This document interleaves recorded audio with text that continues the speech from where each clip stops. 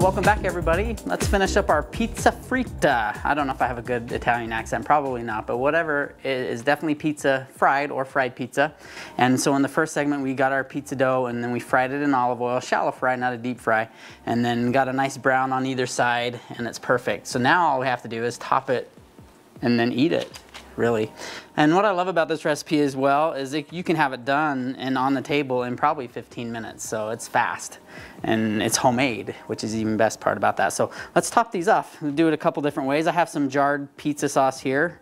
I think that's the easiest way to go. If you feel like you don't want to use jarred, then don't. But I like easy things, and especially if it's a good quality, then it's as good for me as anything else. So go ahead and spread that. I think I want to make one of these a margarita style pizza, and so what I have is some fresh mozzarella here. You can find this in the deli, and it's already sliced, which I love about it. So we'll go for the sliced margarita pizza here, and then on the other one we'll make my all-time favorite pizza, which is a very simple basic thing, but margarita pizza gets fresh basil as well.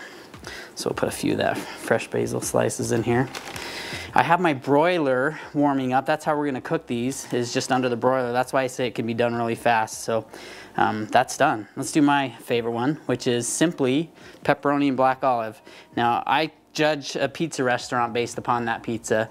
If they do a good pepperoni black olive, then I'm all about it. So I like pepperoni and pineapple too. I don't know if you guys have ever had that. People say they don't like pineapple on pizzas, but I think with pepperoni rather than ham, so the pepperoni spicy with the sweet pineapple is a perfect combo, I think, as well, but we'll go olives on this one. Okay, perfect. Let's get these in the oven. They will only take probably 45 seconds. You have to keep an eye on them, so let's get this in here. I'll shut it for just a little bit and it will happen very quickly. Now remember, I told you this is gonna happen fast, so make sure and keep an eye on it, because most people's broilers cook really hot, so I think mine are done. Let's give them a look, and they are looking beautiful. Wow, look at that, guys. That looks super good. Mouth is watering, tummy is rumbling. We're gonna eat some of this pizza.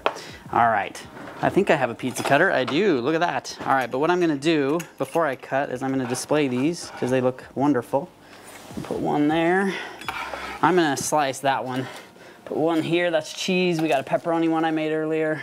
And then we'll slice our pepperoni and black olive, because that's the one I need to test, right? Okay, super easy to make. It takes maybe 15, 20 minutes tops, and you'll have dinner on the table. Everybody will be happy making their own kind. Again, you can make these smaller or larger, it's just up to you. Either way, you can find all these ingredients at your local Smith's. Thank you so much for watching. Thank you for shopping, and we will see you next time. Bye-bye.